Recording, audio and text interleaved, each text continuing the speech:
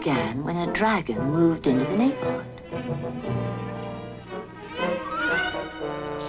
The dragon sent a note to my father, the king, saying that he must have a princess to devour, or else he'd destroy the kingdom with his fiery breath.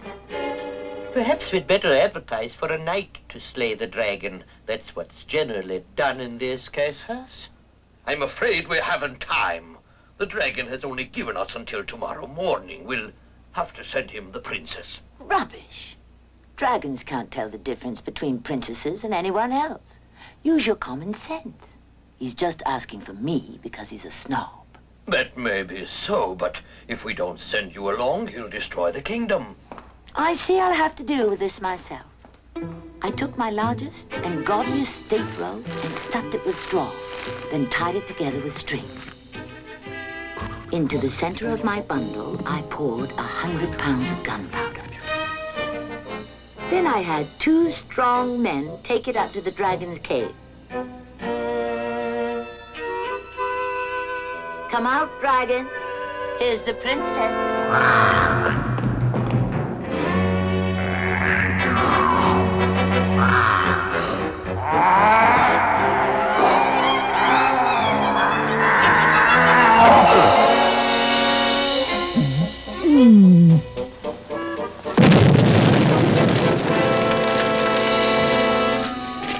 Dragons are not very bright.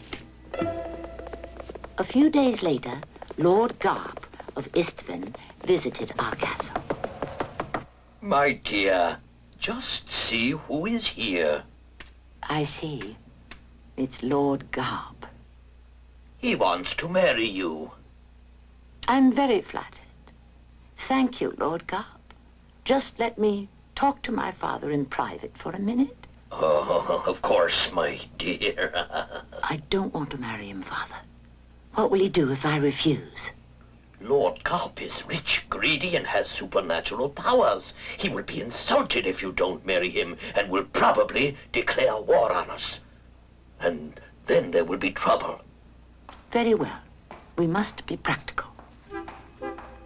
My lord, as you know, it is customary for a princess to set tasks for anyone who wishes to marry her. Surely, you wouldn't like me to break that custom. And you are bold and powerful enough, I know, to perform any task. that is true. Name your task. Very well. Bring me a cloak made from the skins of the salamanders who live in the volcano of Scoria. The volcano of Scoria is covered with red-hot lava and burns steadily with great flames. Poisonous smoke pours from it so that no one can come within a mile of it. I felt certain that Lord Garp would fail at this task. Nevertheless, in a week, Lord Garp was back. Here's your cloak, my dear. It's beautiful. Use your head, miss. Lord Garp never climbed the red-hot slopes of the volcano of Scoria. Here's what I think of your cloak. That cloak was a fake, my lord. The skins of salamanders who can live in the volcano of Scoria wouldn't burn in a little fire like that. Oh, no, great. So be it. If I can't have you, no one shall. When I finally caught my breath, I found myself in a room at the top of a tower. So you are safe and snug, are you? And will you marry me now? Never! Then stay there until never comes. My only hope was that a prince might come by and rescue me. On the 3rd day, I tried to pull myself together. I realized if I waited for a prince to rescue me, I might be there forever. Be practical, I told myself. If there's any rescuing to be done, I'd have to do it myself. There was something I had yet to try. The door. To my surprise, it opened. I explored the corridor outside. The first 2 doors led into cells just like mine. They were empty. I came to the last one. I went inside. 6,012,000, 6,013,000, 6,014,000. Good heavens. 6,015,000, 6,016,000. What? Oh, 6,017,000. What on earth is the matter with you? Who are you? I am Prince Perion, the rightful ruler of... Oh dear, here I go again. 6,019,000. Wake up! Wake up!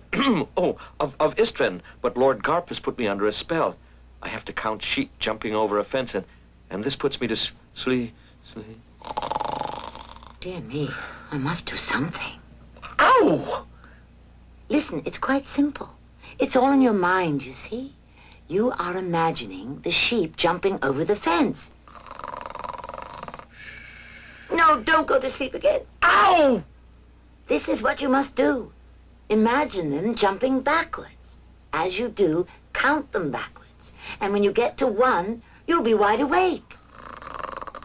Ow! Will it work? It's bound to. If the sheep going one way will put you to sleep, their going back again will wake you up. All right, I'll give it a try. 6,017,000, 6,016,000, 6... Oh, my goodness. Count by hundreds or you'll never get there. 6,014,000, 14, 20, 5, 4, 3, 2, 1. I knew it would work. Heavens. Look how my hair and beard have grown. I must have been here for years. Oh, thank you. Thank you. It's all right. Who are you? What are you doing here? Lord Garp has imprisoned me here because I will not marry him. One more crime of Lord Garp's. We must escape and see that he is punished.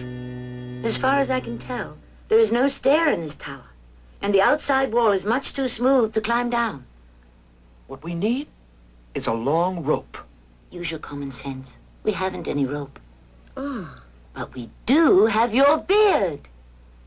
I knew if I could just reach the ground, I might find a ladder or a hidden stair. If all else failed, I could go for help. Ah, you meddlesome fool. I'll teach you to interfere. Prince Perion was not hurt at all, but it was the end of Lord Garp. We rode back to Istvan, where Prince Perion asked me to marry him. Before I said yes, I asked him to get a haircut and a shave so that I could see what he really looked like. I thought it was the practical thing